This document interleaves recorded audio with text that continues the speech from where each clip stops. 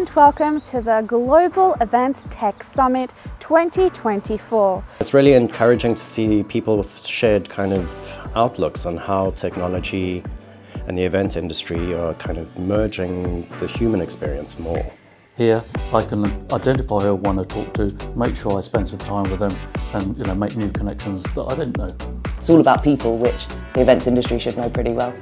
We still hear from people saying, oh, we've never heard of you. So we're literally trying to spread the word that we exist, and we make software that a lot of people have used and really enjoy using.